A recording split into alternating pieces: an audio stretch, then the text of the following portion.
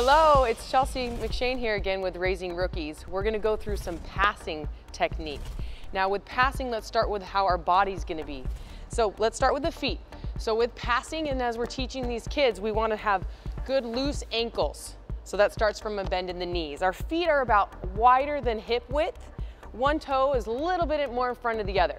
Now it's really important that the kids have their weight forward. So if you're looking sideways at it, it's almost like you could slip a really thin credit card underneath your heels, your weight's forward. You don't want them to be on their toes too high, but their weight's somewhat forward. All right, so feet shoulder width apart, knees bent, hips hinged forward, shoulders are gonna be hunched forward a little bit, kind of shrugged and forward. So this is our starting position when we're passing. Now with passing, you wanna have everything very simple. So straight, simple, and facing downward. So before the ball's coming to us, we want to have our arms out in a ready position. When the ball comes, we create what's called our platform.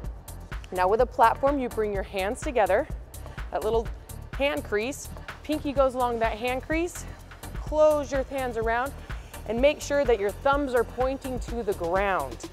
Now, kids are gonna have a tendency to wanna cross their fingers. We wanna avoid that because that can cause injury and broken fingers.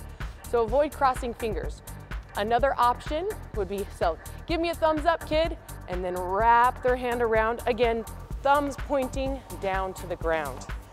So here we are again in our passing position. Ball's gonna come, connect your hands, and a soft swing forward.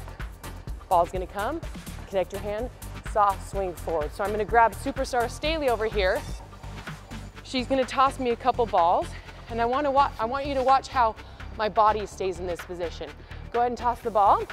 Here it comes. And see how my shoulders are staying down. All it is a lift of the platform. Okay, simple starting here. Lift with the platform. Sometimes kids are gonna have a tendency to wanna do funky things with their arms, maybe out to the side, maybe bending them.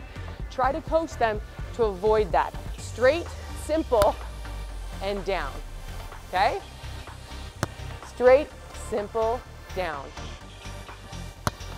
Now you want to pass the ball in what's called the midline. So this is the midline of my body, lined up from my forehead, down my nose, down my belly button. Now, if the ball goes to the side, you want to move your feet so you can always pass it into your midline. Good. Okay? Awesome. Notice my shoulders are still forward. Kids sometimes will also have a tendency to pass and bring their shoulders back. Teach them to keep the shoulders down. Straight, simple, and down.